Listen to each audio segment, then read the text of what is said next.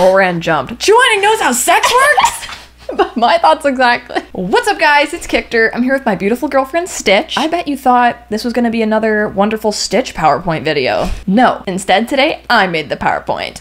We both read The Husky and His White Cat in Volume 6. You'll never guess what this volume ends with. Perhaps a chapter that will lead to Volume 7? What a good guess. Shizun, would you still love me if I were a worm? Moran, I don't even love you as a child. But how great earthworms are. Earthworms are great. They fertilize, they do something with the soil. I remember that. I think so. For some reason, as a child, you learn a lot about earthworms. Yeah, I think they decompose stuff. The worm poop in the soil. Enough about worm poop. Okay, anyways. We're here for shiz and fucking. Okay. Starting off with Chu Wanning waking up the morning after the confession. He is staring at Moran still asleep, and we get a glimpse of his memories of young Moran. Aww. This was back when Moran was begging Chu Wanning to take him as a disciple. Please, please, please, please. Moran starts sweeping at Red Lotus Pavilion every morning, and Chu Wanning usually ignores him. But there is a cute scene where Moran has an umbrella for Chu Wanning when it's raining, and Chu Wanning takes it from him to use and then makes a rain repellent array for Moran. So he actually takes pity on him and takes his umbrella. I think that's so cool because it's like, obviously I could do this for myself. You Yeah. didn't need to do this, but He took kind of Moran's little a umbrella. subtle flex and also a sweet moment. Absolutely. Then later on, Chu Wanning asks what Moran is doing, and Moran is saving the earthworms. Do you remember this scene? Oh, yes. He's saving the earthworms, and Chu Wanning is like, this is a good boy. A boy who cares about the earthworms. Do you know what they do for the soil? Just setting us up for a good farm arc. Yes. So this was formative for Chu Wanning, and after that he is moved by this moment, and is when he decides to take Moran on as a disciple, because he wants to save the earthworms. Aww. Oh, then you really feel this disappointment in his disciple later on. Yeah, Like, right? Moran, what happened to saving the earthworms? Literally. And like, obviously I took that as Chu Wanning is all about saving those not as strong as him. You know, he makes the automatons for like the weaker clans and normal people so that they can Yeah. still be saved, and values them. And so Moran caring about little earthworms shows he had a good heart. Do you think he made the anti-rain array for the earthworms? Earthworms like rain though. They drown. I guess they come out in the rain. Yes. I actually don't know anything about earthworms. Chu Wanning would hate me. We get the Chu Wanning saying fuck award. I remember that he says fuck. I Right? cannot for the life of me remember why he says fuck. I'm gonna guess it has something to do with like, fuck, I'm in love with Moran. Something like that, yeah. You know, people always talk about him like he's so pious, but he's really not. He literally says, for fuck's sake. That's not even just fuck. For fuck's sake is like, has a totally different sort of casual connotation to it. So Chu Wanning says this during his inner monologue when he is wondering why the hell Moran would like him. That's so sad. Something he considers is if he feels like he has to pay him back for saving his life, but then he says, for fuck's sakes, surely it couldn't be because Moran had confessed to Shime and been rejected. Oh. Like, for Chu Wanning to say, for fuck's sake, am I just second fiddle? Second earthworm to Shime. Oh my god. So he says this while he is contemplating his own burning desire for Moran. Chu Wanning's point of view always has the sappiest poetic language about love. It's literally so beautiful. And so he knows how hard it is to completely give up love. He tried with Moran but found it impossible to completely stop loving someone. So he is a bit nervous about Moran still liking Shime, or doesn't understand why he would have a sudden switch up. He's like, I couldn't stop loving Moran, so how could Moran just stop loving Shime? That's so romantic. Right? Even his doubts and worries come from such a place of deep love and devotion. Right? Chu Wanning, the man you are. Hey, my favorite guy. Stitch's favorite guy. I was so happy when he reappeared. Like, all my needs were met. I'm like, close the book. I don't need any shiz and fucking. This is all I want. How's this venerable one's whiskeys? How's this venerable one's noggin? As described, melodramatic wailing. So, a favorite character has returned. Chu Wanning's paper dragon. So, we know Chu Wanning does not ride on a sword. Well, it's finally time to leave the island, and he needs a form of transportation, so he busts out his paper dragon. However, this paper dragon always fights with him. So while he's commanding him to transform, he just won't do it. So Chu Wanning hits him with a little burst of fire to threaten him, and he freaks out and he yelps, "How's this Venerable One's whiskies? How's this Venerable One's nugget?" I love this because I will overthink the existence of the paper dragon far beyond what probably even Meat Bun fathom. For example, like, is this some sort of like spiritual kind of non-entity he created through like science? You know, like, is it like of his own mind and imagination and skills? Did he like engineer even its personality? Is it created in that sense? In which case, why would you make it like that? The fact that it's so non-compliant. Yeah, it's like it's his own guy, and his own guy still fights against him. It's Right? just, it's so Chu Wanning. So yes, he finally caves in, and we can see an absolutely epic moment of Chu Wanning riding a fucking dragon. And the picture of it is super cool too. It's super cool. I love how epic it is that it like immediately terrifies children, sends Yes. them into tears. Yes, exactly. And there's a really cute scene where a little boy gets scared of Chu Wanning because he is threatening this little dragon. And the little boy whispers to Moran, "To tell you a secret, I don't like him." And Moran whispers back, "To tell you a secret, I really do." He's like, "More for me, kid." Isn't that so That's sweet, so though? sweet. I love that so much. And it's like the first time Moran is like telling someone that he likes Chu Wanning too. It's like, it's a secret to everyone, but he's like, I can get away with telling this little kid. It's so cute. In the previous book, there was the huge fire at Rufung sect, so all those people took refuge at the island, and now it's time for them to go back, so they're taking the refugees from the fire and traveling them back to their homes now. Also, accurate depiction. to note, Moran and Shuimeng are friends now. Friends? Yes, mooching. And Chu Wanning is like, what the hell is going on? There is a really sweet scene where Moran made some food for Shuimeng because he is still hella injured from being a part of the whole Rufung arc. He got a chess piece put in him, so he's like really kind of spiritually fucked up. And Moran gives him some food. Aww. And Chu Wanning is like, what the fuck? Because Chu Wanning assumed the food was for him. And he's like, no, I wanted to go eat in there. And Moran's like, oh, sorry, this is for Shuimeng. And he's like, you don't even like Shuimeng. Yeah. It's like the mother of a dysfunctional family. Like, what's going on? Why Yeah. you guys like what's broken in this house that I don't know about for you two to be getting along? Right? Okay, look at this picture. The dark side of chess. When is a grandmaster not so grand? Speaking of chess pieces, Moran is an expert in the Zhenglong technique that was used by Xu Shanglin. So he begins to talk about the chess formation with Chu Wanning, and Chu Wanning, there is a moment here where he's like a little bit like, why does Moran know so much about this? It's just a little tidbit of like suspicion pretty early in the volume. He notes the way that Moran speaks about it is a little bit odd. That's all. Moran seemed to know a bit too much and speak a bit too lightly. So I think as the audience, this is like some pretty good dramatic irony of knowing Chu Wanning kind of has a too. And we also know that Chu Wanning is also experiencing like weird visions of like the past. They're often sexy or not but they always involve Sexual. sex. Yeah. But Moran has no idea that Chu Wanning might have some sort of time and space fuckery going on too. Only the reader knows that, which is interesting. Aww. Sappy Renwan hour. Okay. There are lines like this now where we know Moran and Chu Wanning like each other. Insane, I know. So, where are we going? I don't want to go out. I don't either, Moran said, rubbing his nose. He chuckled warmly. As long as it's with you, anywhere's good. Chu Wanning would never admit that his heartbeat quickened at those words, but he did gaze a fraction too long into those dark and shining eyes. Aww. It's just like they haven't kissed. They haven't done anything romantic or sexual yet, but there's these little moments of just love between them, and they're just open, and there's no like sarcastic or downward feeling afterwards. It's just like, I'm happy to be with you. I'm happy to be with you too. Oh my god. So good. It's just so sappy and romantic, and it's just the tip of the iceberg. However, However, the tip, eh? oh my god.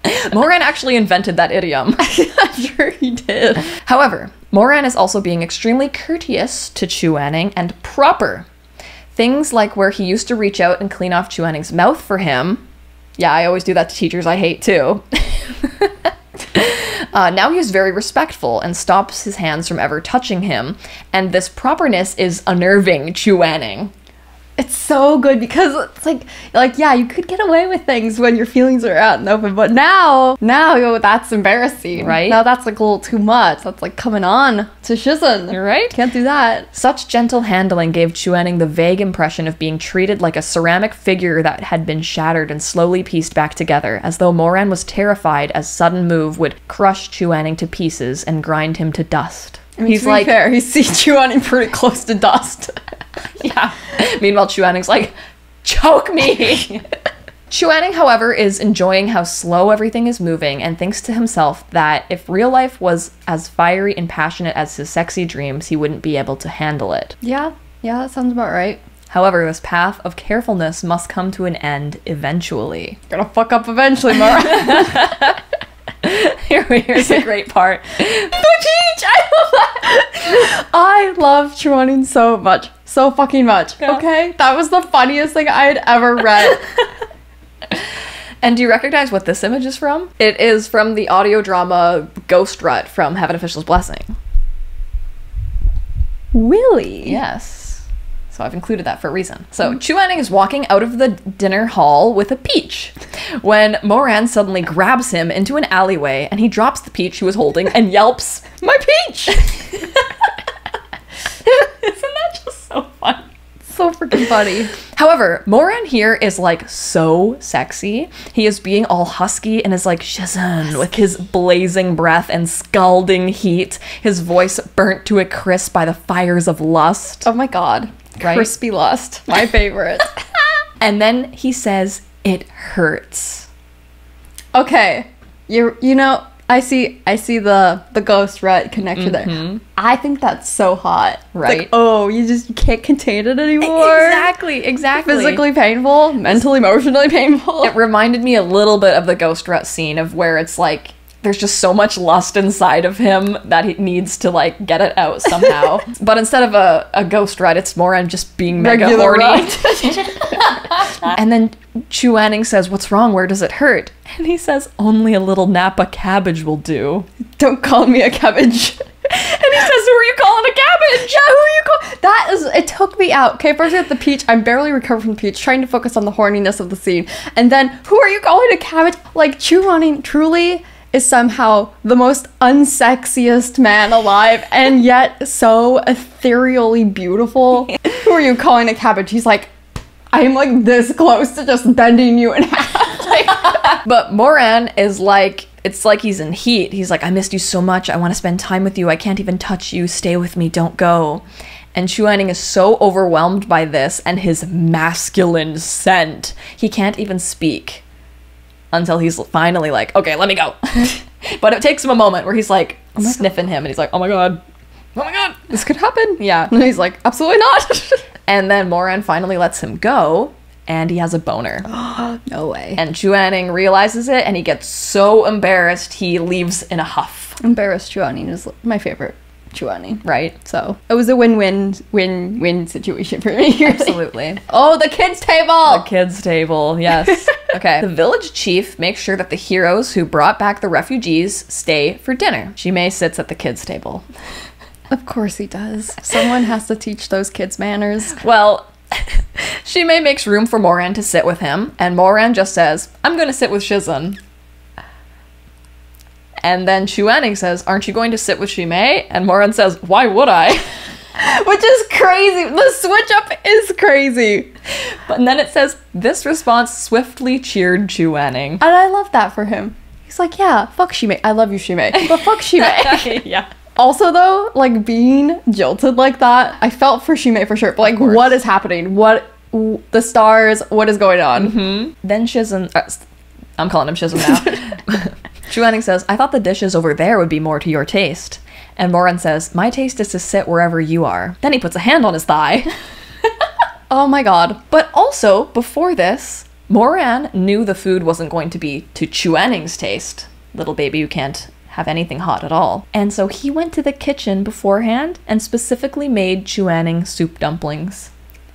I think that is one of my favorite moments, not only in this volume, but in the entire book thus far. Love is stored in the soup dumplings. It really is. And Meat Bun knows this, and Meat Bun is so right for that. Chuanning is so touched. It's like now that everything is out in the open, Chuanning can see these nice efforts and accept them and allow himself to be really happy by them. He's still flustered, but it's not like he's being mean or assuming the worst. He knows Moran likes him and is being sweet to him. So good, right? He made him soup dumplings that weren't spicy. And he can fully accept them as someone who... As a love token. Yeah. This part is so good. It's the lead up to the... Yeah. Do you like my little imagery here? This is so good. I love your PowerPoints. I'm going to start making you read all the books. So as they're taking their leave for dinner, there is a play being put on. No one wants to watch it but Moran. And Chuanning surprises everyone by being like, well, why don't we stay a little longer? Because he knows Moran wants to see it. That's so sweet. And it's like just the little things like this. They're so cute. But Shimei wants to go, and he gets in a tiny argument with Chuanning over it. But is quickly like, okay, fine, like whatever Shizen says, yeah. Shimei's so real for that. Yeah. Like we could skip the traffic if we leave now. But then someone spills tea all over Shimei.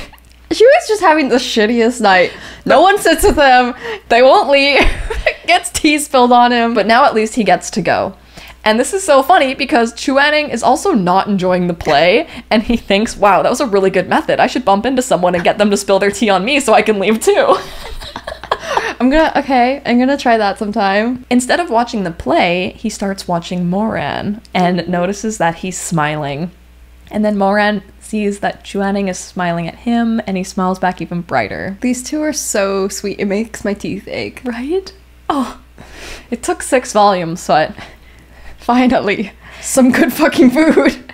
And Moran knows that Chuanning probably wants to leave and is like, we can go soon. And Chuanning's like, no, let's stay longer. And as the play gets more boisterous, so does the crowd. And someone actually grabs Chuanning in excitement, just like, oh yeah, the play's so awesome. God. And Chuanning doesn't want to cause a scene or hurt anybody, and so he's kind of at a loss for what to do, even though he does not want to be touched again. Moran saves him by coming up behind him and pulls him close to shield him from the crowd. Ugh!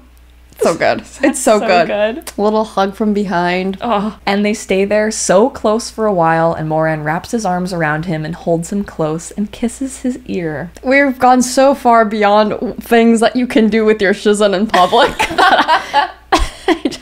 It's the crowd. No one can see them in the crowd. No one can see them. It's dark.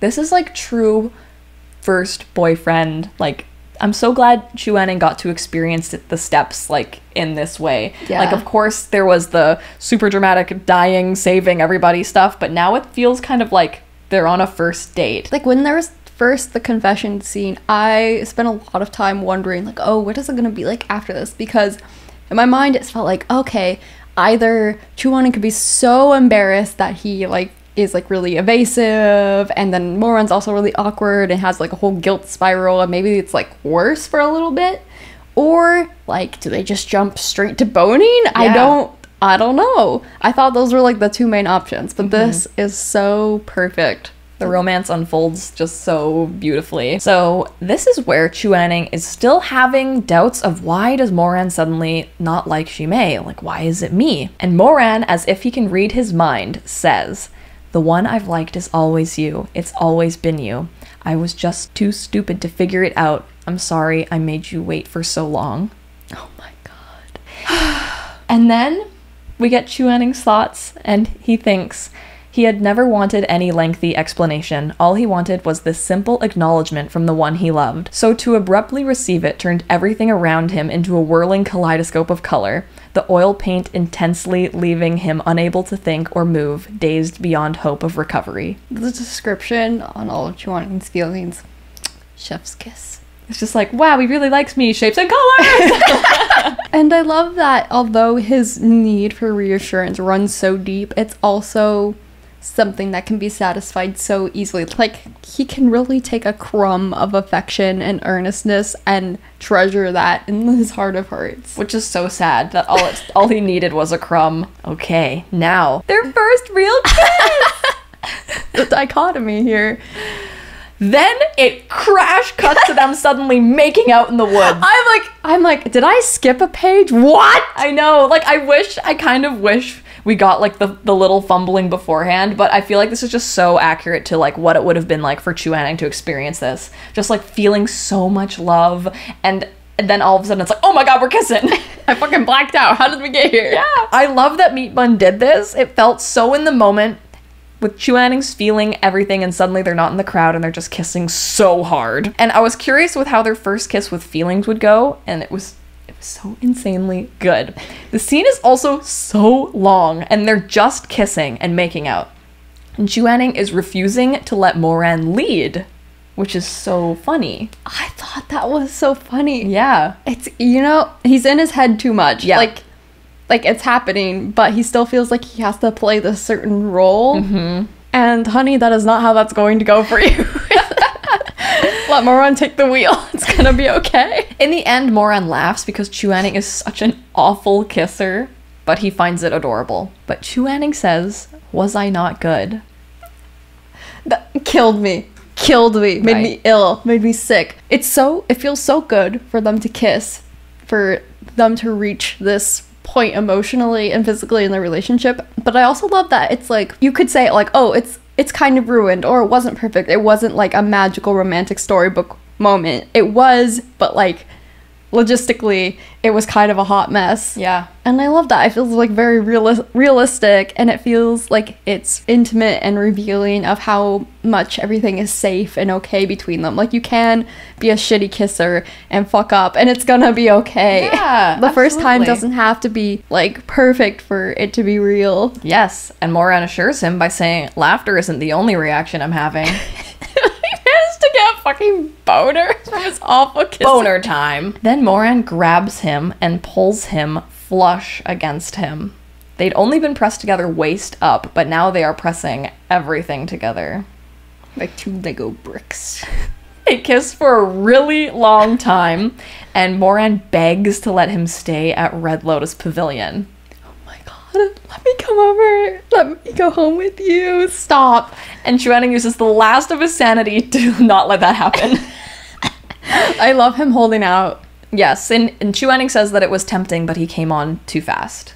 So he's like... He is like not before marriage. Yeah, yes. But I love that he also, like, was tempted. It's not like he was like, no, oh my god, that's, like, too scary to think of. He was like, no. No. No. And this is a excerpt says, he knew that his bowstring had already been drawn to its limit. If he turned around now, he'd lose all control, desire spilling past the dam. Never again would he have the will to push away the man before him. Ugh, so good. I need to maintain control somehow. I have to stop now or I will never stop anything ever again. The dam. Well, there's the dam. So the dam has broken, and they are kissing all the time now, sneaking around everywhere. I couldn't believe it that Chu Wanning is like down to be sneaking around and kissing and stuff. This is crazy. I love it. I'm so happy for him. They are literally insatiable, and Chu Wanning so far has been able to keep his arousal in check because of his cultivation.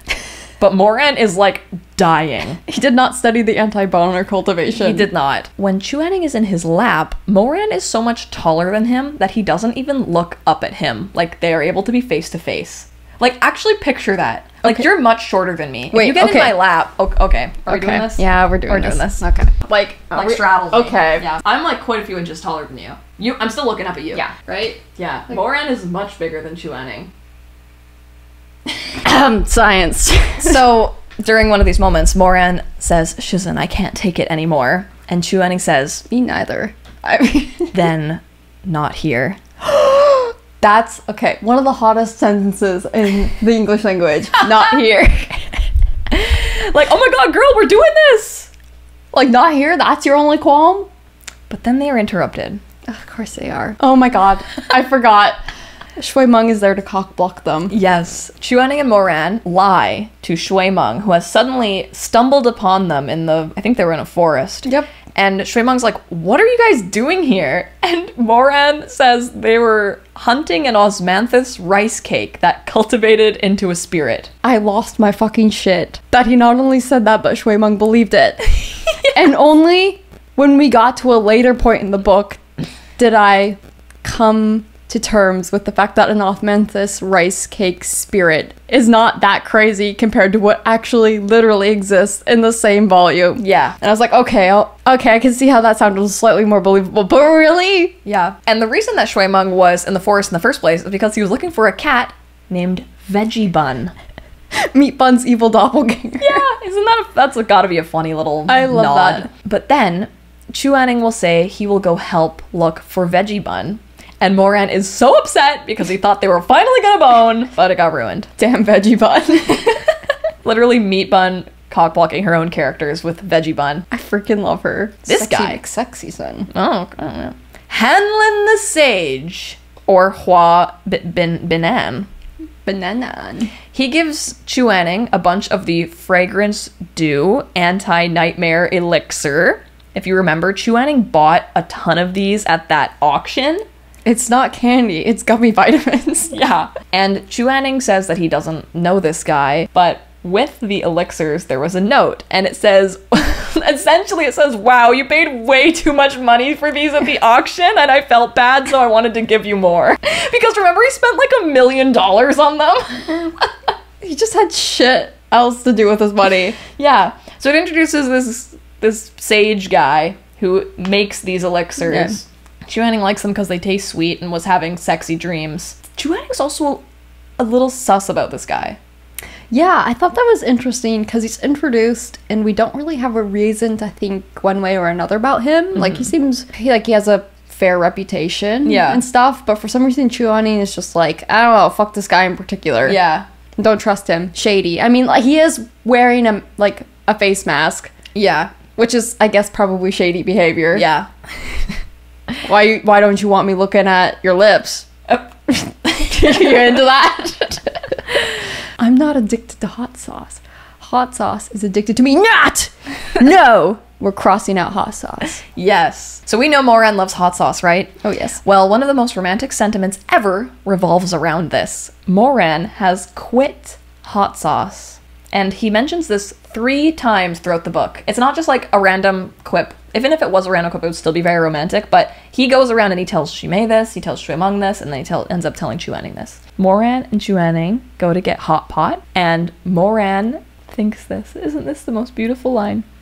I want to be just like you. When we eat hot pot, I want both our chopsticks to dip into the same bubbling pot. No longer one red and one white, sharply divided.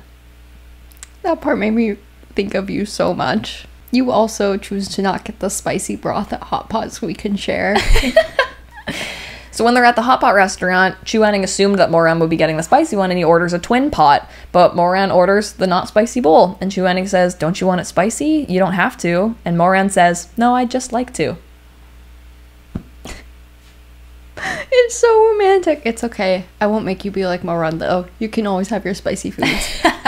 We'll stick with the twin pot. It's fine. And then that's even followed by a sweeter line where Moran just can't help but laugh. And Chu Wanning's like, what's so funny? And Moran says he's just really happy. They're killing me. Meat Bun and her goddamn food metaphors for love. Yeah.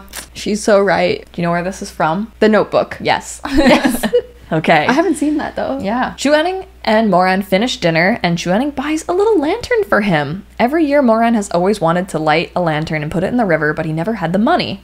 And Moran puts it in the water, and it's a really sweet moment between them. Then they get caught in the rain. You know what that means? Atmospheric river, if you will. And despite being cultivators with way to deflect the rain, they both are like on the same vibe of like, oh, we can't go back to Shisheng Peak tonight because of the rain. And it's an excuse to like be crazy and get an inn together because Moran says, Shizen, I want to ... Not ... Yeah, I know what ... means. Yes. And Chu Wanning agrees and realizes he is agreeing to do something. Exactly what? He's not sure. He can't even imagine it without getting embarrassed. And so they make out in the rain like crazy. And Chu Wanning is dying because he likes it so much, but he isn't willing to make any sounds. So he's just being like completely rigid. He's so embarrassing and so dumb, and I love him so much. Yeah. Also, like the classic, like romance bodice ripper plot line of like, oh no, we're snowed in, I guess we'll have to stay here tonight. Like literally at the beginning of the novel it revealed that there is a way to seize rain easily, and they're like, oh, the rain, we gotta get it in. Like they're both uber powerful cultivators. A little rain never stopped them from doing anything. But it's the perfect little excuses that allow Chu Wanning to be the way he is. So you've heard of there's only one bed. Now there's actually too many beds. Oh no! So the innkeeper assumes they want 2 rooms, and Moran is like, no, just 1 room. And Chu Wanning is like, we need 2 rooms. 2 rooms. Wink, wink, wink. Oh my god. And Chu Wanning does this whole farce of being like, I am going to bed, you can bring me tea later. And by tea, I mean a bee owner. And he leaves and he goes into his separate room. Honestly, it's like, what do you mean this is your first time? He's so prepared. So he's in the room now alone, and he can't even look at the bed, and he is feeling crazy. And then Moran comes in and he starts trembling. Shaking. Yes. And Moran comes through the door and actually got him tea. Just to be safe. It's like I can just imagine him being like not getting it, and he's like, did he change his mind? Yeah. Okay, I guess I'll go get him tea. Then Moran goes to light the candle, and Chu Wanning asks him not to light it. He's too embarrassed, and he knows he can't do it with the lights on. Oh my god. Oh my god. He's so embarrassing. He's so pathetic. So cute. And Moran has a moment here where he's like, wow, everyone that wanted to bang Taesyeon Jun in the past wanted to see my face. They wanted the lights on, and how he never wanted to look at anyone's face. Anytime that he did it with Chu Wanning, though, however, he was obsessed with his face and was studying it the entire time that they were banging. And now he's like, can't even look at his face. I love that. I love that part. Then he calls him Wanning. Yeah, you know. And after thinking about telling him about the past, he finally just gathers him in his arms and kisses him gently. Aww. Every now and then, I will remember that this is literally his shizen and a disciple. I know! I'm like, aw, and I'm like, oh! Aw. This is just crazy! They worked so hard for this. But I'm like, also like, I'm not... Chu Wanning, when people find out. When people find out, I'm like, at some point, they're gonna have to deal with this whole thing, and I'm like, oh my god, this is gonna be so embarrassing. Yeah. Okay, Moran's being super gentle with him, and he's like going down his body, and he ends up kissing his nipple, and Chu Wanning throws his head back in humiliated arousal, and then is like, please shut the window. He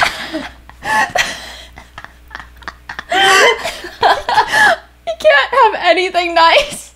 He can't. He's too fucking embarrassed. That's hilarious. We stand sensitive nipple Chu Wanning. And then Moran finally gets him on the bed and gets on top of him, and Chu Wanning is shaking. Oh my god. I know. Just put the pillow over his head and let him go gently. This is the mortifying ordeal. It's too much. And then Moran says, don't be scared. And Chu Wanning says, I'm not. And Moran says, good, I've got you. You're doing great.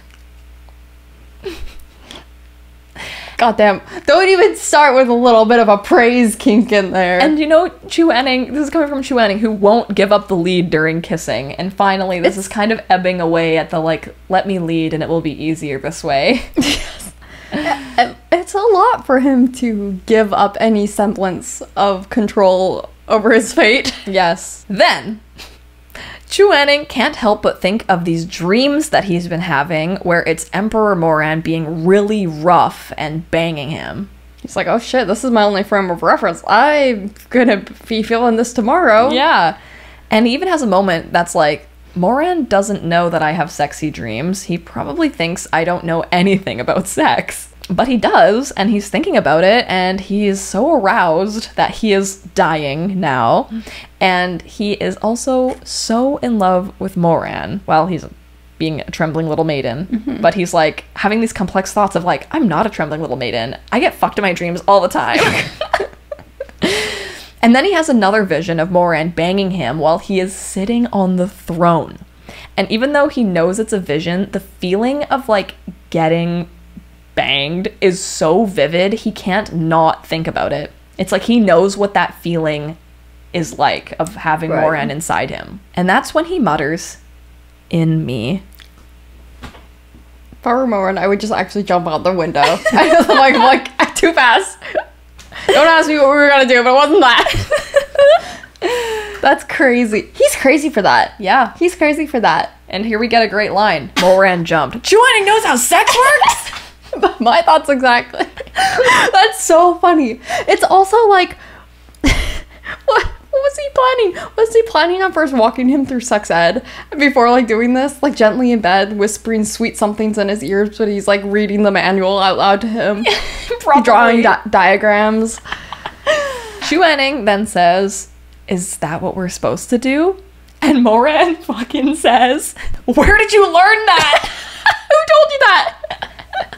He's like, who corrupted us by Puritanism? And Wanning couldn't possibly say that he dreamed it, so he says that he accidentally saw a book in the library. Which honestly probably could have happened. Yes. Didn't Moran like hide porn in his library? Yeah, I think so. Does that mean Wanning found it? Like, is that like a solid alibi, or is he like happening to guess upon the perfect alibi? Yeah. Incredible. Moran is relieved and tells him not to be hasty, and then blows him. So much for me not being hasty. Moran's gaze is described with ardent affection as he looks at Wanning's dick. I can't not think of Pride and Prejudice with the word ardent. Listen, there was like a quote somewhere in the book where I'm like, this is Pride and Prejudice for sure. I actually went looking through Pride and Prejudice. I'm like, I'm sure the exact same line is in here. I didn't find it, but the vibes are there, ardently or otherwise. Wanning then says, "How could you? Quick, spit it out! Spit it out, yes!" And he's not talking about like cum, he's talking about his dick. He's like, "Spit it out!" Spit it out. I wrote that down as one of my favorite out of context lines. That is, spit it out. Isn't that so funny? Like, what are you doing? Wanning also thinks to himself that he loves that his beloved's mouth is around him. I am weak to the word beloved. Like, the fuck you mean he's your beloved? That's so sappy. The fuck you mean he's ardently blowing your dick? Like, what? Like, how? This is so sappy. Moran then calls him babe. That's crazy. I know. I thought that was hot. And this is really just such a sweet scene. Moran is praising him so much, and Wanning is so embarrassed, but he's also really, really enjoying it. It doesn't last long, and Wanning is so happy he wants to kiss him and thank him so much, but he has no energy left. Like, it was a really good blowjob. And he's tuckered out now. He had a great time at his first blowjob. And then Moran says, "I love you." And we get his thoughts. "I really, really love you so much, with reckless ambition, with boundless contrition, hearing the weight of my guilt and sins, yet unwilling to give up. Selfishly, desperately, ardently, hungrily, I love you." That was the Pride and Prejudice quote. Once we get ardent. Straight up, I thought that was out of Pride and Prejudice. Isn't that beautiful? Gosh. That is such a good quote. Who would have thought that Ranwan would give us quite possibly one of the most loving and explicit sex scenes in Dan May currently published? Meat Bun has a gift. And sometimes she even uses it. What other pairings can you think of that like canonly have that kind of like sappy language attached to their like first time? Yeah, it's true. "When the dick too big, it put you in the hospital." Did you make this? No, I found it. Okay. Then Wanning is like, "What about you?" And Moran is busy kissing his eyelids and is like, "Don't worry about me, that doesn't matter." Service top run? So many people, I think, have not read Arha because of the scenes in the beginning and how non-consensual it is. And I 1000% get that. I was also put off by those scenes in the beginning. And I was just so relieved to see how consensual and beautifully, like, they're both enjoying their first time together. Like, the bar is so low for Danmei, and this was just beautifully them enjoying it, like, so much. It was not toxic. Incredible. We've done it, lads. We've made it. So, Chu Wanning now, he's already come. And so he's being Chu Wanning again. Oh, yes. And it's like, well, if you don't want it, then never mind. Oh my I love him. I love him so much. Oh my god, he's so... And then Moran is like, how could I not want it? Don't be dumb. Moran being Moran. And then Chu Wanning says, call me dumb again and I'll cut your head off. Like, that also made my favorite quote list. Like, who says that? Post not threatening. Like, and Moran's just, he's concerned about taking it slow and wanting Chu Wanning to enjoy everything. But then Moran grabs Chu Wanning's hand and puts it on himself. And Chu Wanning thinks, making love with a man like this would be life-threatening. You're damn right, girl. Chu Wanning is then like, I'm gonna try and put it in my mouth. No. And Moran is like, stop. Because I will not be able to stop myself. And Chu Wanning is like, stop yourself from what? And then Moran shows him. He flips Chu Wanning over. Stop, I remember this. And This was formative. I was not expecting this. He does it like between Chu Wanning's thighs. I truly did not even consider that would be a solution. I know, because that's that how is very underrepresented. It is. And so Moran is able to, like, with reckless abandon, go at it, like, hard, but he's not hurting Chu Wanning at all. Yeah. And Chu Wanning is like, oh my god! So, while this is happening, Chu Wanning is moaning. Good for him. Right? And then he starts having more visions of Emperor Moran calling him a slut and saying really filthy things. Stop. Yeah.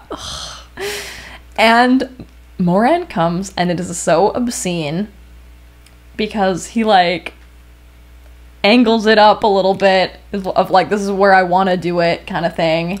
And Chu Wanning for a second is like, you're not putting it in. He's like, no. This is just kind of hot.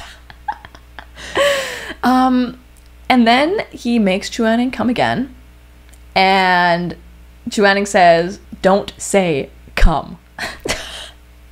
Oh, I kind of wish you were calling me a dirty little slut right now, but don't say come. Yeah. Like, which is it, Wanning? Yeah. The dichotomy. I know. And everything is just so sweet, and they just love each other, and they fall asleep. It's beautiful. It's so beautiful. I can't believe the scienced, and they found a way. Moran, he planned it all out, and it worked, and Chu Wanning lives to tell the tale. Truly. So then, in the morning, Chu Wanning kisses Moran's cheek, which is so cute. So like the first time he, like, initiates a little bit of affection that way, yeah. Yeah. And then he realizes that Moran has the same necklace that he gave him. Oh my god. And it's so sweet to see them realizing the things that they've done for each other in the past that were full of so much love. And if Chu Wanning maybe saw that before there was the confession, he might have some strange thoughts about it. But now he just knows it was because he liked him. Ugh. Reverse foreshadowing. Yeah. Rear shadowing. Hindsight. Also, this line, when Moran kissed him, he was so passionate as if he'd handed control of his every breath to Chu Wanning along with everything else. It's just peak. I am gobsmacked. Yeah. By the sheer passion behind the intensity of their feelings for each other. Yeah. It's just so delectable to read. Mm-hmm. Then, dun dun dun. Oh no. So, this part, Chu Wanning ends up having to go into seclusion. And I was like, oh my god, what? And it's not treated as a big deal, like, whatsoever. It was a big deal to me. I'm like, you cannot separate them. Like, Shui Meng's dad is just like, what? It's something that happens to him, like, every couple of years, his whatever. moon sickness. He's on his period. So it's just a part of his cultivation. The disciples take turns taking care of him. They've done it before. When Moran goes to check in on Chu Wanning, he catches Shimei, like, coming from his shift, holding something glinting in his hand. And Moran's first thought is like, oh my god, he's gonna kill Shizun. Like, he thinks it's a knife. What a wild... Like, I believe that. I'm also dumb, like Moran, but, like, what a wild assumption to have about, you know, someone that you trust and cared for and generally would assume wouldn't be out murdering people, you know? Yeah. And turns out it was a comb. And Shimei is like, are you suspecting me of something right now? because he kind of jumps out, right? And Moran's like, no. And then Shimei's kind of like, were you thinking I was gonna fucking kill Shizen? Like, what the hell? And this is where like a rift between Moran and Shimei begins to happen. So sad. I mean, if you thought I was going to kill someone, there would be a bit of a rift between us, I believe. If I thought I was catching you in the act of killing someone, I wouldn't distract your focus. Now, You really enjoyed finding the images for these. I really did. There's a lot of dogs in this slideshow. It's a dog book. Moran's relationship with Shimei is not so good, but Moran's relationship with Shui Meng is getting better and better. This is a topsy-turvy world we're living in. Really. So Shui Meng and Moran end up drinking together, and Moran is testing if Shui Meng is good enough to walk himself back alone. And he's like, how many fingers am I holding up? Who's this? Who is that? And then he points at himself and says, who am I? Expecting him to say, a dog, because Shui Meng always calls him a dog, right? And Shui Meng says, guh. Like my brother. That's so cute. That's so cute. Right? And he touches the sword, his own sword, with a special crystal that Moran got him, risking his life for it. And Shui Meng never thanked him for it. And when he found out that it was Moran who saved him from Shu Shanglin and that whole attack, he felt even more guilty. And he had actually cried in bed that night after being saved. And everyone thought it was just Shui Meng crying for his Shizen, which I suppose he does. But he was actually crying about Moran and had said to himself, "Guh, I'm so sorry." Oh my gosh. That just hits in such a special spot. All aside from all the romance stuff, just the relationship between them as brothers growing, and like actually Shui Meng of all people being able to feel that way and accept him as a brother. Yeah. It's, it's got a little bit of like Zheng Cheng Wei Wuxian going on with Yeah. it. Like very different circumstances, but Yeah. it's so cute. I love him for that. Now, Oh yes, I was like, what?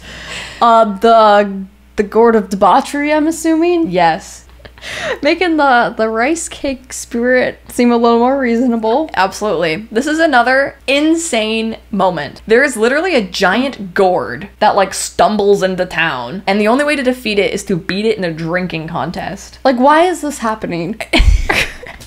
Yeah, meat bun. So everyone knows that Chu Wanning is the best heavyweight around. Which also kills me. I'm like, out of all of his sensitivities and delicate sensibilities and flaws, you didn't make him a lightweight? Yeah. Like, if I were to guess, if I were to bet money or even my life on one character not being able to consume alcohol without terrible consequences, it would be Chu Wanning. Yeah. Like, he can't handle spicy foods. He can't fucking handle looking into sunlight. I don't know. Like you could imagine him having like a Lan Wangji level tolerance. yes. But yeah, no, Literally. But there are previous scenes where we see him drinking, and he just kind of gets like normal guy drunk after drinking a ton of wine and stuff. It baffles me though. Yeah. Like Chu Wanning, He's is out there your doing keg stands. He's totally fine. Is Chu Wanning just your strongest soldier? Chu Wanning's playing beer pong with the gourd of debauchery.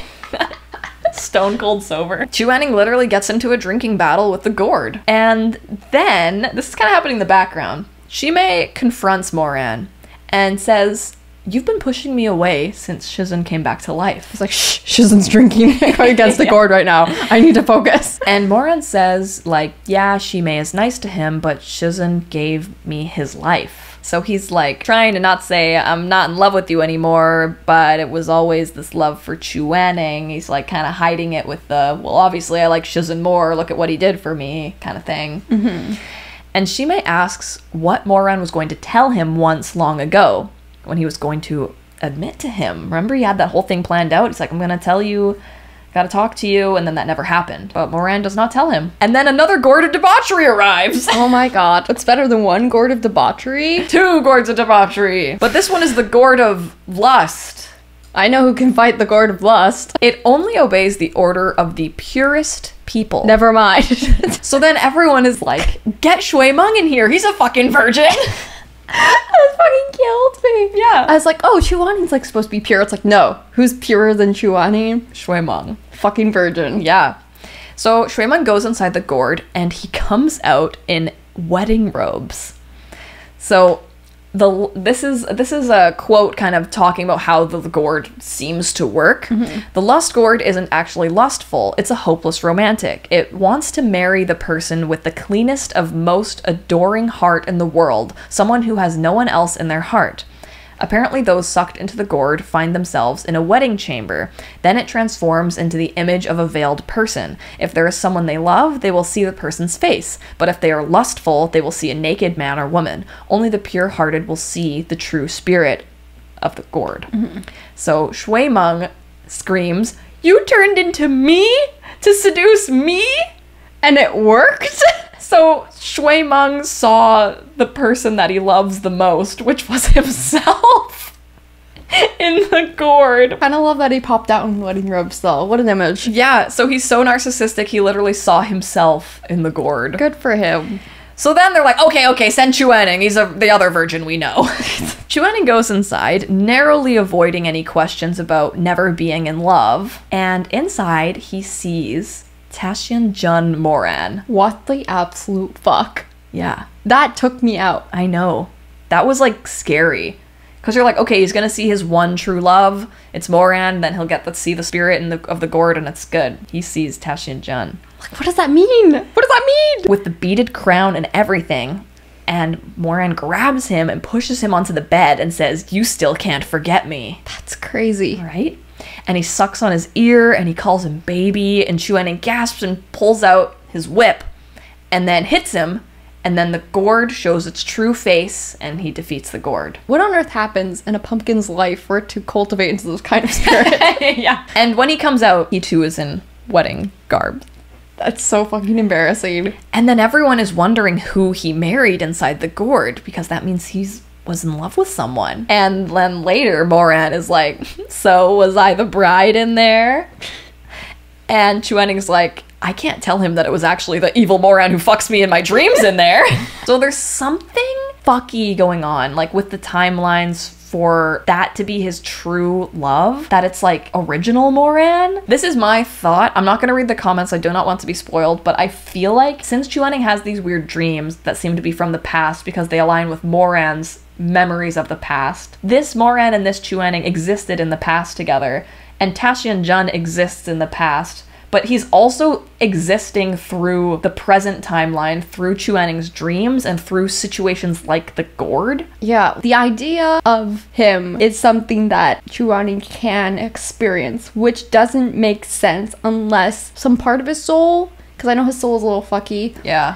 or his body physically had some sort of connection to him. So something's out of alignment somewhere. Yeah. Somehow. Timey-wimey. But we only got 15 minutes to jerk Moran off. Anyways, after all that, Chu Wanning and Moran are alone again, which means they are horny. But they only have 15 minutes before Chu Wanning has this big meeting. And Chu Wanning is like, "Let's do it. I can help you." And I'm like, "Girl, Chu Wanning, taking charge." And he's like, "I want to do it so bad." But Moran says, "I can't come that quickly." Oh my god. I was not expecting that. I'm like, what do you mean? I know, Chu Wanning right? can't just like look at you and you'll come? Like, Yeah. really? But I think it's because He's so masculine. Moran's love for him is so deep that like it needs to be a whole thing. It can't just be like a little quickie. He's like, "I need to go full beast mode." Okay, now. Okay. Here's some plot stuff, some side character stuff. Yu Wangxi and Nan Gongci, I ship them. Same. They have a moment here. Basically, they arrive to Chu Wanning and Moran, their group, all bloody, to give the message that there are these insects coming out of the ruins of Rufeng's sect, which was the place that burned down in the previous volume. And then everyone is wondering what Xu Shanglin is planning to do. Chu Wanning thinks he's planning to use the rebirth technique. And this is also where it's revealed that the crazy fucking tangerine guy from the first novel was Xu Shanglin. Because he said a phrase, "There was once a man from Linyi who lost his heart at 20, saying that he resembled the girl he was talking to. He was talking about Luo Fenghua, which was the guy he opened up the rift to take the soul out of. And everyone was like, why would he want Luo Fenghua? Didn't he plot against him? And Chu Wanning is like, human hearts are unfathomable, but I can't think of another reason for him to want to use rebirth. So Chu Anning's kind of insinuating that he was like in love with him or like obsessed with Lo Fenghua, even though he hated him so much. Kind of giving Yi City arc. It's also kind of giving like a perfect foil to Moran and Chu Anning. Yeah. More importantly. But yeah, like definitely like, oh, I hate him so much, but like, okay, you went into like the infinite hells to grab his soul. It's kind of gay. And Chu Anning picks up on that. He's like, hearts. Kind of gay. He's like, hearts are gay sometimes. Hearts are gay sometimes. And it makes you do crazy shit sometimes. And then they also say, even more suspiciously, that Ye Wangxi, who was Xu Shanglin's adopted daughter, is very similar to Lo Fenghua. And they insinuate that Xu Shanglin may have subconsciously raised Ye Wangxi to be like Lo Fenghua. It's like you literally raised your own daughter to be like the guy you hate so much because you're so obsessed with him. Yeah, that's pretty gay. Yeah. And he also named her Wangxi, which means to forget the past. So, like, it's messy. Like, his relationship is messy. Oh my god. And Moran has a moment here where he's like, this is sounding a little familiar, about how he, like, is his misplaced hatred and obsession with, like, Chu Anning. Then, bath time. Moran and Chu Anning go to the public baths together. What could possibly happen in the public baths? Moran is flirting with him a lot and touching him, and Chu Anning says he'd rather be bitten by a dog. Oh no. And then Moran says, ruff. I wanted to kill him in that moment. And Chu Anning's like, why did you do that? He's like, you said you'd rather be bitten by a dog. I thought that was a pretty good impression. I actually had a little dog as a kid and it sounded just like that. And oh my god. Chu Anning is acting all like he doesn't want to, but he really, really wants it. And Moran ends up like thigh fucking him in the bath. And then he blows his mind by doing the thing with like their dicks together. Chu Anning's like, I never thought of this. Like, I'm not kidding. There's a line where he's like blown away by it. The technology here is astounding. And then Chu Anning moans Moran. And Moran says he'd never dreamt such a thing possible. And Chu Anning is so loud when he finishes. Moran says, next time, if you're ready, we'll do it for real. Like, oh, you were really into that. Yeah. However, Chu Anning had been so loud that the next day, students are chatting about how they thought they heard a fox spirit is in the baths because they heard it moaning. And they're like, we should go and try and catch it. It's the situation that is end capped by the most utterly ridiculous thing. It's like you start with the rough, the dog barking, and you end with students gossiping about the fox spirit. Yeah. And in the middle, you have Chu Anning experiencing a moment of joy. Yeah. But it's just sandwiched by the most embarrassing things possible. Can you decipher this image? Baby girl, cock. Yes. They're still in the bath. Moran says, next time, Shizun, should I make you come on my cock? And Chu Anning stalks off. That was like too much for him to handle. Too much for me too. I loved it. And then Moran is like, oh man, did I say the wrong thing? Damn, I'm sorry. Meanwhile, Chu Anning just finds talking about it too embarrassing and was thinking it would be far better to just go ahead and do it.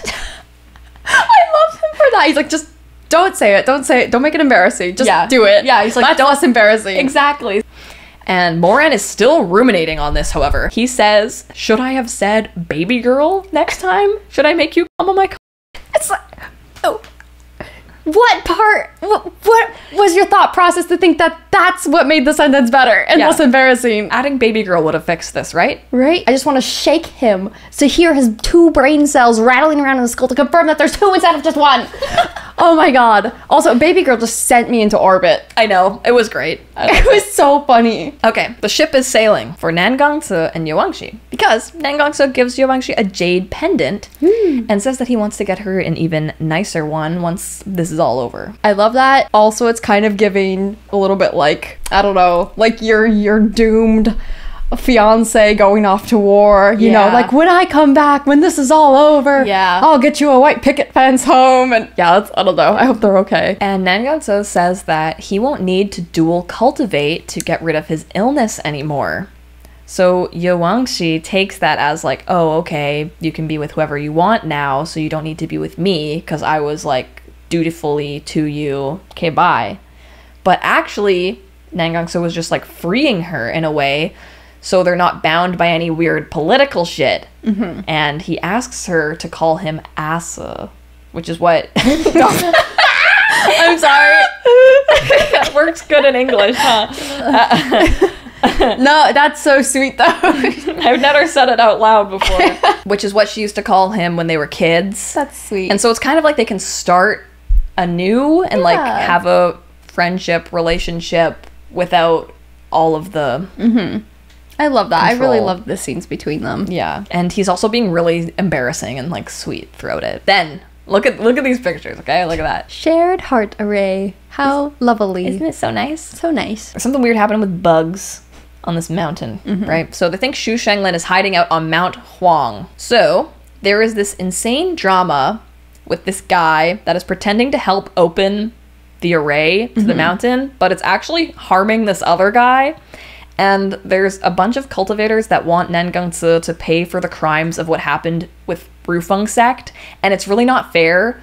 But Nengangzi is being really like noble about it and is like, I will go down with this ship, all honorable, and it's very dramatic. And there's just this really, really long fight scene where everyone's arguing. And Moran and Chuaning and Shuimeng end up just going up the mountain. But first, Chuaning, when he like touches the array, he's like the array master. He's always fixing them and stuff. And that's when he realizes that the two guys that were like supposed to be heading the array together, like the one was not holding up his side of the deal, and so it was like fully harming the other guy. And Chuaning goes up to him and is like, fuck you! Like, and everyone's like, how could you yell at him? He's doing such a kind thing for you, like opening the array. And Chuaning like, he's like doing shit! Like, Chuaning loses it on this guy, and the guy is lying, and he like bites his own tongue to be bleeding, and it's like, no, look, the array's hurting me. And Chuaning's like, I'm the array guy! Like, you try to fucking lie to me? And he's mad. And that was hot to see Chuaning like uphold justice for a while. I thought so too. Yeah. And of course, people aren't buying it though when Chuaning just looks like he's being an asshole. Oh yeah, that's also when Chuaning is like, oh yeah, Nangangsi is my disciple. Because everyone's ganging up on Nangangsi, like, and he has no one to back him. Right. And but Chuaning's like, actually, when he was a little kid, I actually ran into him and his mom asked me to take him as a disciple, and I said yes. Which, as we know, does not sound like Chuaning at all. Probably didn't happen. But he's like, nope, he's under my protection, so you have to go through me first if you want to fuck with him. And then Shuimeng is like, I have another disciple brother. Oh, I don't want one. I don't want to compete for attention with another person. So everyone's a little bit upset. Like, all the disciples are like, oh no. Yeah. Divided our isn't into like more sections. But also, Nangangsa is like, nope, that didn't happen. Nope, I'm not. Like, I never disciple. nodded to you 3 times. Like, I never did any sort of formal ritual. Like, he's trying to spare Chuaning the disgrace of being associated or tied to him. And Chuaning is just there trying to protect all of these little babies, honestly. It's true. He's like trying to corral them, all the little ducks under his wing. So, they go up the mountain, and they are being attacked by ash zombies. And it's really It's disgusting. so gross. Yeah. It's nasty. But they are just like commoners. They're not cultivators, which is weird because the zombie tries to kill Moran, and Moran's like, wow, that zombie sucked. It didn't try to reach for my core. It just tried to like hit me. So they're just commoners, and they're like, where did all these like commoner dead bodies come from? And it's from Rufeng sect. So some timey-wimey shit happened where all the dead people from that zone got put onto the mountain because Xu Shenglin is able to control time and space, which is scary whenever time and space is involved. And then Moran crushes one of the zombies up, which is so gross, and he finds that there is the bug. And it's like the bug infestation that Yuangxi and Nangangsi were talking about. So gross. And then Moran gets all scared because he immediately knows what's going on. And this part of the book is freaky. There is a technique that he created with the chess pieces and the bugs called the shared heart array. Not as good as I thought it was. No. We get this flashback now where Moran is in the previous timeline before he became Taxian Jun. Like, he's still a disciple, and he was just learning how to do the chess formation.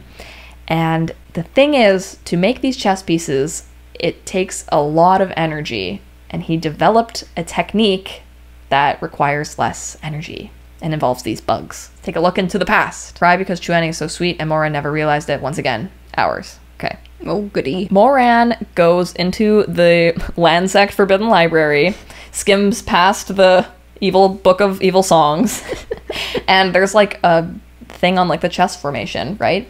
So he starts trying to do it, and he is successful, but it takes so much energy, it makes him like fucking loopy. And this is like his first time doing it, and he fucking passes out. He wakes up in bed, and he sees hazily there's someone that looks like Shimei at his side. But this is after Shimei died in the original timeline. And so he's like crying, and he has a fever, and he's delirious, and he's imagining like Shimei is there with him. And then he feels Shimei like take his hand. And to the audience now, we know this was Chu Wanning. Chu Wanning was there, and he touches his face, and he holds his hand, and he sits with him. And he also describes the face of being full of so much concern. So it's like Chu Wanning like loved him and cared about him and was so concerned for him. And Moran was like, this is just dream Shimei, you know? No one else could care for me, clearly. And yeah, just it's another scene of showing how much care Chu Wanning had for him, and Moran never saw it. But then this part reminded me of Case File. Never a good thing. Yeah. So same author. Moran, as he is developing these chess pieces, which if you put a chess piece in someone, you can control them. He gets this idea. He's like, I could put a chess piece in Chu Wanning, and then he could do whatever I want him to do.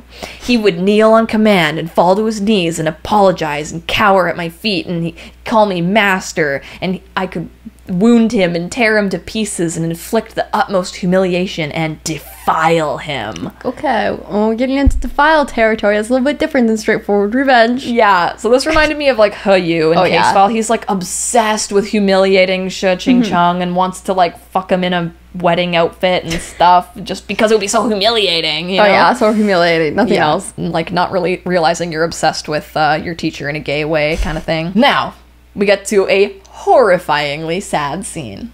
This, I could throw up over how sad this is, okay? So Moran is making these chess pieces that control people, and he needs to test them out.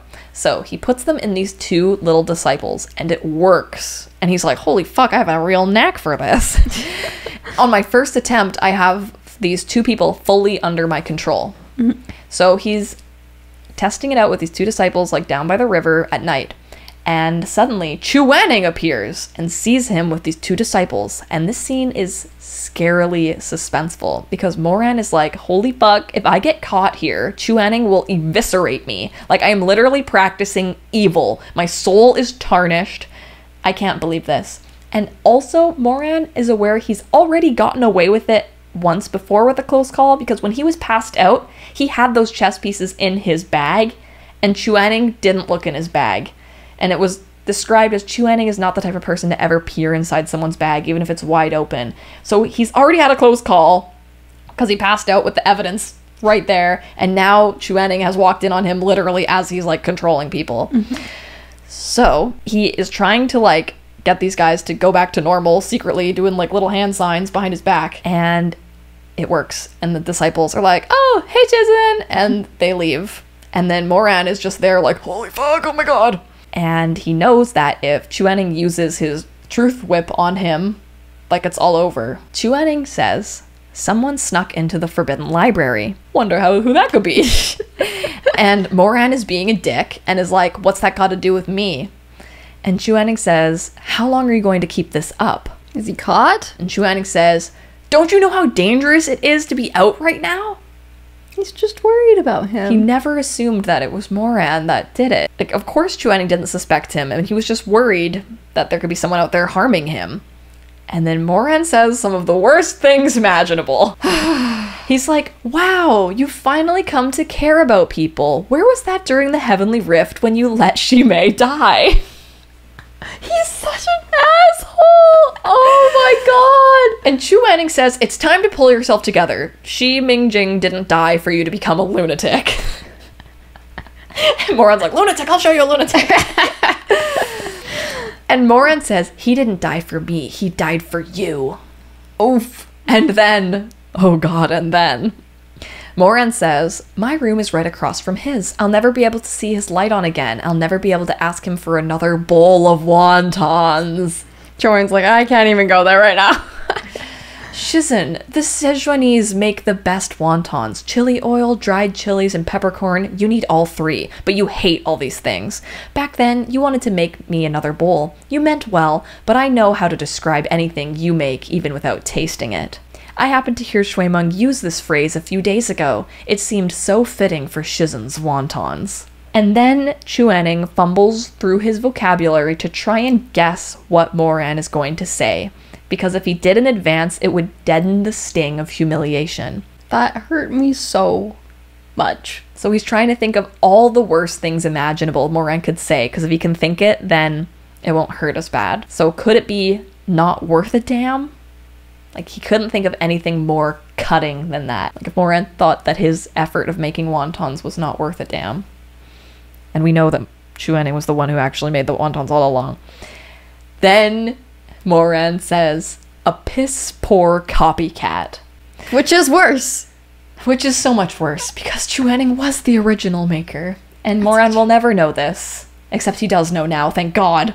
And so he's just like, that was worse. That was definitely worse. Okay. Chuaning's thoughts are, he had followed the instructions exactly. The pages of Szechuan recipes spread out before him, kneading the dough, adjusting the seasonings, mixing the filling, his face smudged with flour. He'd kept folding until his awkward, misshapen wontons became adorably plump. He had practiced diligently, refining this technique, only to be called a piss-poor copycat.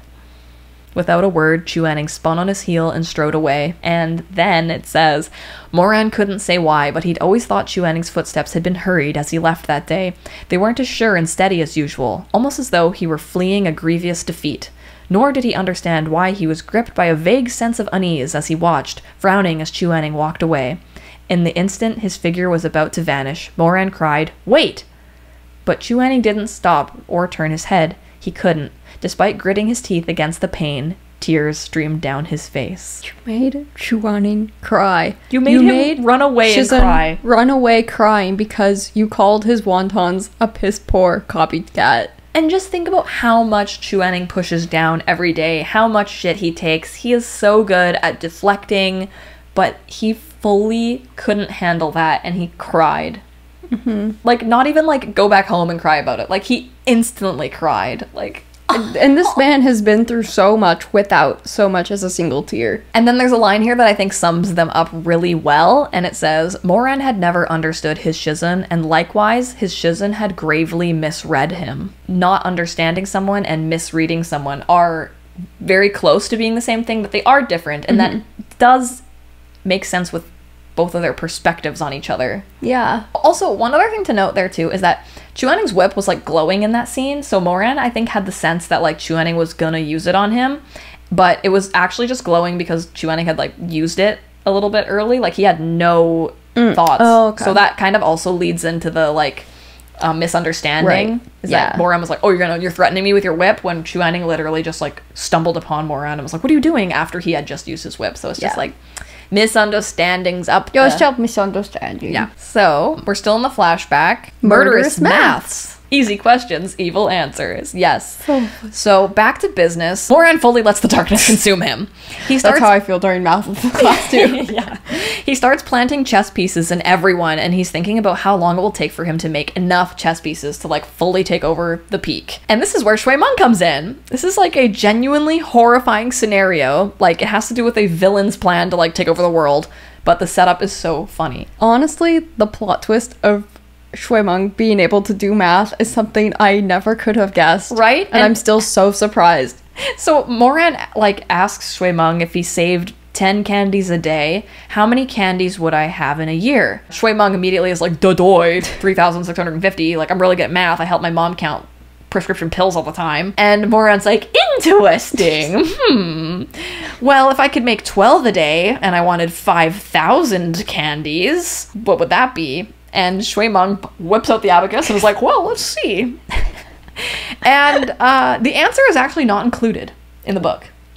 What? For if you could make 12 chess pieces a day and he wanted 5,000, how many days would it take? Wait, did you find the answer? Well, yes, it's a very simple equation. Okay, well, it was gonna take me a moment. I was gonna work on it for... It's 416 days, so a little bit over a year. I did it on my own abacus. Oh, sure. Of course. So then Moran is starting to come up with ways to do this faster, right?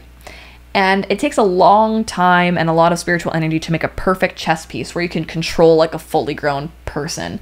But he can make kind of janky, like shitty chess pieces really easily. And so now he starts testing out this shared heart technique. Moran's fucking around with corpses and bugs and chess pieces here. These two bugs, they have this special connection to each other. He puts one in a corpse's mouth and then he puts the other bug in Disciples. And the bugs have their babies and end up resonating together. And this way he's able to control way more people. And this is the technique that he sees Xu Shanglin is using. Which is gonna be really hard to explain without being like, I have an interesting amount of knowledge in something that I should know nothing about. Exactly, yeah. So, look at this. Ooh. I'll have you know, I did use a picture of the Muppets originally, but then I thought that would scare you, so I changed it. It would be very upsetting. Thank you. Back to the present timeline. Moran then tells everyone what he thinks is going on. And he explains it working like he was too short as a kid to watch the front of puppet shows, so he'd often go and watch from the behind. We're currently on the mountain, which is like a puppet show. The mountain is actually the behind the scenes of the puppet show. The actual show is elsewhere, with more powerful things being controlled. And everyone immediately is like, this is incredibly suspicious. Why would you think of this? How do you know this? How did you even know that bug was in there? Like, what the fuck? And Chu Wanning protects him. And is like, Moran's point of view is his own. He is my disciple. I hope you will be prudent with your words and refrain from unnecessary conjecture. Get my disciple's name out of your fucking mouth. Exactly. So everyone ends up understanding that the reason Xu Shanglin killed so many commoners was to control more powerful people elsewhere. Exactly like what Moran tested out by putting something in a zombie and being able to control actual live humans. Okay. Right? Then they find Song Chitong's dead body. Oh, yeah, what? She disappeared, I guess. Yeah. And they realized that they needed her to like unlock the mountain. Like you need someone from that history to get up there. And then they're like, oh, can we like access her spirit and ask it some questions? But it's like fucked. They ask, was Xu Shanglin the one that brought you to this mountain? And she shakes her head no.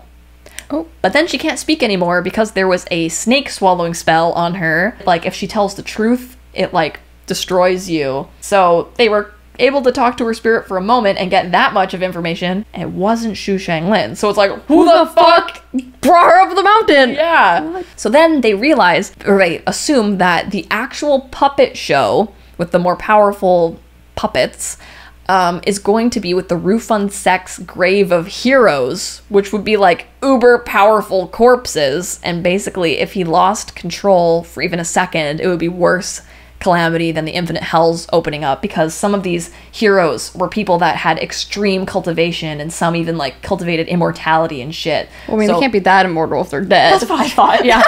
But yeah, it's like you utilize these little zombies to actually control these like crazy powerful people over here. Yeah. You know who this is? Jack Ma. This is the funniest fucking part of the book for me. So they need 3,000 people to get to the next mountain where they think all the shit is going down. Like literally it's one of the mountain rules, I think, is like you need 3,000 people to cross. Well, how are they going to transport that many people? Well, this is where Jack Ma becomes a real character in Arha. If you don't know, Jack Ma is kind of like China's Jeff Bezos for Amazon, but for Alibaba. And in Arha, he manufactures vehicles and beasts for deliveries, and every sort of parcel or shipment passes through his outposts, and he has a lot going on, and therefore he dealt with so many different areas. People call him a jack of all trades, therefore Jack Ma. Oh, Meat Bun. Meat Bun like forced this joke in here. It's She's so funny for that. Am I evil? Could be. So this part's kind of scary too. After the mountain part, and before they depart for the next mountain, Moran is staying back at an inn, and he didn't realize that in his palm, he had created a chess piece.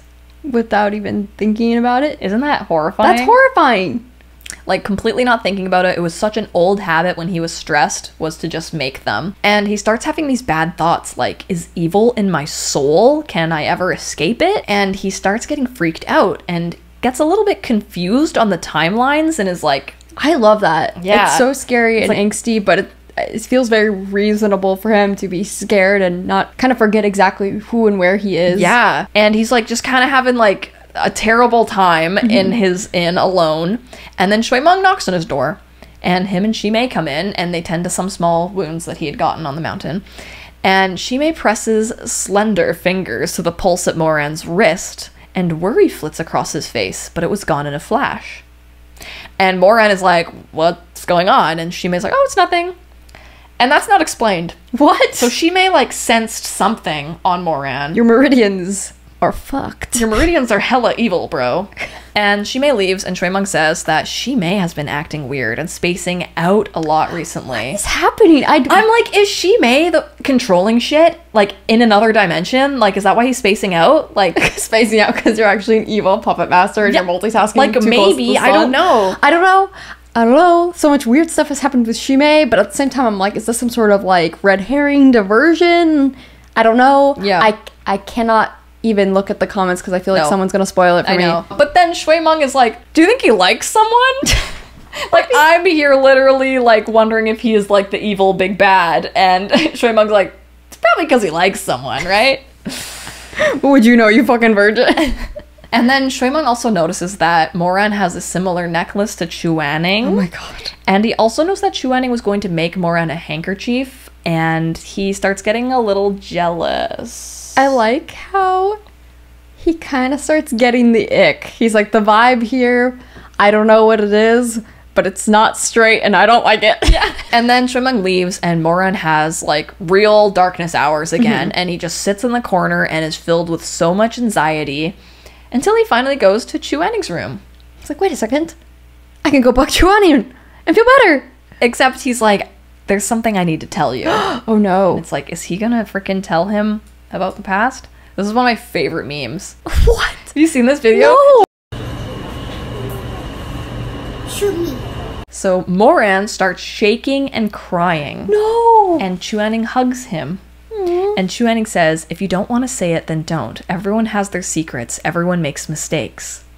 If it's too painful to say, you don't have to tell me and I won't ask further. I know you won't do anything like it again.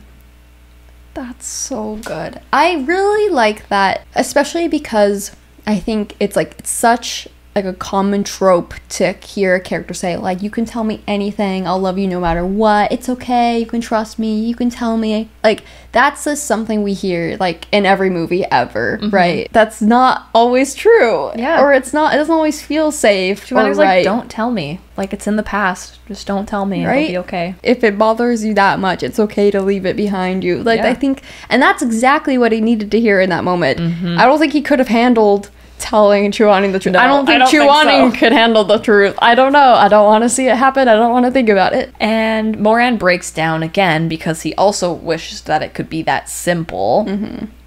And Moran is really trying to say something and he just can't do it. Like, he keeps stuttering. He's like, it's actually, well, I want to, And then Chu Wanning says, don't say it, and kisses him. I love that so much. And it was the first time that he'd ever taken the initiative to kiss him on the lips. Oh, it's so good. And Moran ends up returning the kiss because maybe love was the harbor that gave him shelter from the pain. Fuck off. Hello? Meatbun, the translation team, everyone involved here cooked. It's so good. Like, that is so romantic. Oh my god. And Moran, of course, gets turned on. Thank God. And Chu Wanning reaches for his dick. And Moran is like, stop, we don't have to. And then Chu Wanning's like, why are you such an idiot? And is like, let me do it this time. Please, I've been practicing mentally for weeks. And then Chu Wanning says, light the candle. I want to see you. Oh my god. What a twisted turn. We've twisted and turned to reach this point. And then Moran takes his hand and puts it to his chest and says, if there comes a day where my sins can no longer be pardoned, kill me right here. Not what I expected for bedroom talk, but okay. Like, Chu Wanning shivers and is like, what the fuck? Like, clearly. Like, you're like holding on to this guy's dick and he says that, you're like, okay. But then they keep kissing and they forget the strange things that he's saying, and Moran starts jorking them off. when there is a bang at the door. And this is the funniest scene ever. It is ridiculous. I can't believe this happened. Shui Meng is like, can I come in? And Chuaning says to Moran, like, he sounds really concerned about something. And then Moran's like, what about me? Like, remember I came here in here crying face a minute ago? And then Chuaning's like, well, get under the bed. He really was like, being a shizen comes first. Yeah. Move out the way, Moran. But Moran stays in the bed under the covers. Insane behavior. And Shui Meng comes in and is like, have you noticed Moran's acting weird? The worst possible conversation to be having when Moran is like inches away from your dick. It's like he's pursuing someone. And he tries to explain that he saw Moran's necklace and it made him feel weird. And he knows Chuaning has a similar one. And Moran told him it was the only one left. And then he says, Shizen, you'll always be our Shizen, right? And he's also like, there's this Nangon Se guy. And like, it's just kind of Shui Meng being like, I feel like I'm being left out from stuff. Everyone seems to have a special relationship with Shizen except for me. Yeah. And then Chuaning says, nothing will change, even with Nangon Se. And then Shui Meng asks for a handkerchief. This is real qualm that he had. Actually, I feel like it's a little unfair if that Moran gets a handkerchief and I don't. And then Chuaning says, I was going to make them for all of you. And then Moran is like, what the fuck? That was supposed to be just for me. Like, they all have their own relationships with Chuaning. They all have their own hang-ups about Chuaning. Yeah, like, even outside their romantic stuff, like, Moran's, like, petulance over, like, that was supposed to be my special shizen one, you know? And then Chuaning suddenly starts pausing while he's talking. Oh, God. And Shui Meng is like, are you okay? Wait, hold on a second before we get to like, I'm trying to have a thought that isn't insane. The scene where, like, Shui Meng is talking and worrying about, like, losing his shizen in some way made me really sad and upset. And it was, like, one of the moments where, like, I really thought about the future for them for the first time. And, like, oh my gosh, what's gonna happen, like, if the relationship comes out? And, like, how is Shui Meng gonna even handle that? Yeah. I feel like he's gonna be, like, the most betrayed out of everyone. Definitely. It's just like that lady on 90 Day Fiancé who didn't tell her kids she was married. For 2 whole years, and then she sprung it on them in Scotland, and they were like, we're in fucking Scotland. It's exactly like that. Yeah, don't do that. Now go back to Chuaning getting, yeah. Okay. So Chuaning starts pausing, and Shui Meng's like, are you okay? And it's because Moran is feeling him up under the covers. Fucking crazy. And he literally times it for the right moment, for right before Chuaning is going to speak again, before he puts his mouth on his dick. He is such an asshole.